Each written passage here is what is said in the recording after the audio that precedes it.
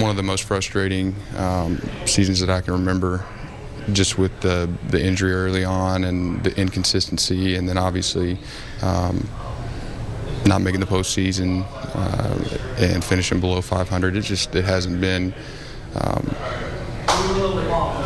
a fun season for the most part, but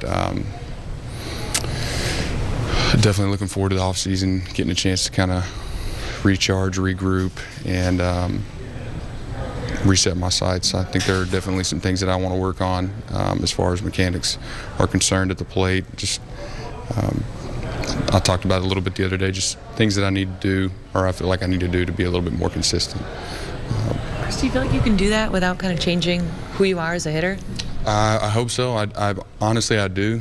I understand that the game is evolving and that, with the defensive shifts and the way bullpens are constructed now, I understand that it's getting harder for guys to get hits, but I just feel like as a veteran player, you have to be able to make an adjustment. And, I did not do a good job of that this year on a day-to-day basis, and it showed.